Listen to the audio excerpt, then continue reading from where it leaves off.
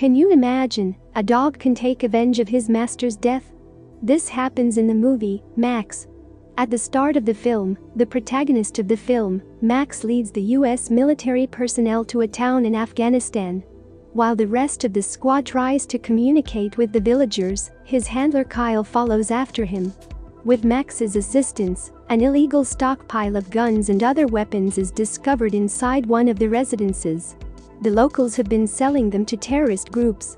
So the discovery is significant for both Max and Kyle. Kyle returns to the base after a long day of labor and phones his family in Texas. The family loves Max and treats him as if he were their own child. On the other hand, Kyle's teenage brother Justin dislikes the dog. The next day, Kyle's superiors summon his troops to ask them about missing weapons. Someone in their group is corrupt, but officials have yet to determine who is. Kyle is well aware that his best buddy and fellow soldier Tyler is taking weapons in order to smuggle them back to the States. He confronts Tyler on their next field trip, but Tyler asks him to stay quiet about the issue. Max is once again leading the troops. He comes to a halt in the middle of the road, feeling danger, but Tyler urges him to continue. Max walks directly into the trap laid by the villagers due to his carelessness. Several explosions occur around him, and Kyle flees to save his dog. He yells for Tyler's assistance, but Tyler remains still behind the rocks. Kyle is killed in the shootout, but everyone else survives. Back in Texas, officials come to their homes to notify them that their son has died. The news has devastated the family. The soldiers bring Max to Kyle's funeral, so he say his final goodbye to his master. He is plainly upset as he sits beneath Kyle's coffin. The family finds out Max was so connected to Kyle that, after his death, he has become traumatized by loud noises and hostile to people. Because Max exclusively obeys Justin's orders, the family chooses to adopt the dog for him. In the next scene, he visits his friend Chewie. Justin usually pirates games and sells them to his friends.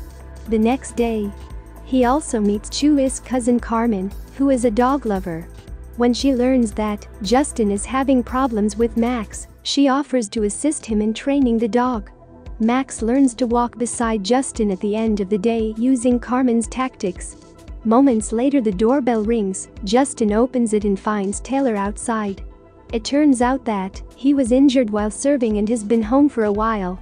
However, when Max sees Tyler, he becomes very aggressive. He even manages to free himself from the leash and attack him, but Justin and Carmen intervene just in time. Tyler glares angrily at Max, knowing that the dog is aware of his real motive. Tyler lies when asked how Kyle died, claiming that the dog turned on Kyle and attacked him. The next day, Justin visits the facility where Kyle trained Max. Kyle's close friend and fellow soldiers state that Max was a wonderful dog who would never have harmed his handler. Justin also finds out that Tyler didn't return home because of an injury. He then goes to Carmen's place and shows her a DVD of Max being taught. On watching the video of Kyle and Max together, Justin is sure that Max couldn't have been the cause of his brother's death. Just then, Chewie's criminal buddy Emilio comes to Justin's residence, demanding the pirated game. During their conversation, he receives a phone call from Tyler, which makes Justin suspicious. After Emilio has left, Justin asks Max to follow him in his car to find out what he has to do with Tyler. They soon arrive in the midst of the woods and observe Tyler meet Emilio, who is accompanied by Italian gangsters who are purchasing guns and weapons. Justin immediately finds Tyler is smuggling guns from Afghanistan and selling them to gangsters. The criminals also have 2 dogs to protect them, and when they hear Max's bark, they chase him. Justin attempts to flee, but Max is attacked by the dogs. He manages to overpower both of them, and the 2 escape without being caught. When Justin gets home that day, he is surprised to discover Tyler and his business partner Deputy Stack there. They saw Justin's bicycle in the woods and realized he had seen them with the weapons. Tyler requested a private conversation with him. He warns the child to stay quiet about what he saw. Justin, terrified, promises not to notify anybody for the sake of his and his family's protection. Tyler is now storing illegal firearms in Ray's storage unit, but he claims that it is being used by his friend. When Ray returned home, he inquired of Justin as to what had happened between Max and Deputy Stack. He suspects Justin of not telling them the entire truth. At night, Ray then goes to the storage place and discovers Tyler and Deputy Stack drawing their weapons. They initially try to make an excuse, but quickly realize that their secret has been revealed. As a result, they kidnap Ray and plan to murder him once the deal is done. Back at home, Pamela receives a phone call from Ray, who informs her that he will be spending the night in the hunting cabin.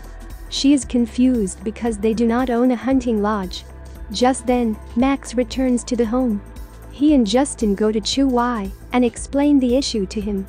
Following that, Max takes Justin, Chu Wai, and Carmen to the location where Ray was kidnapped.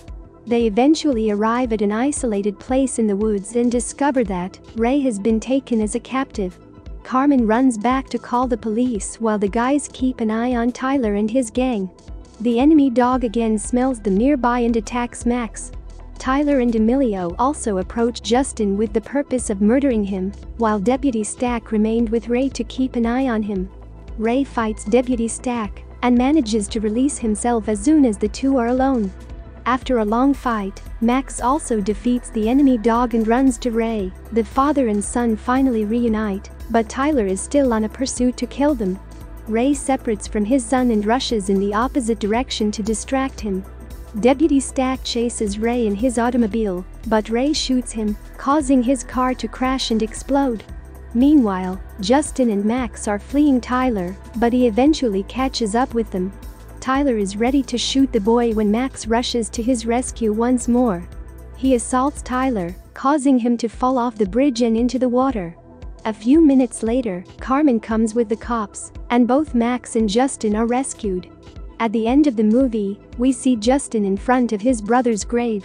He expresses gratitude to Kyle for providing him with a friend like Max, and salutes him for the first time.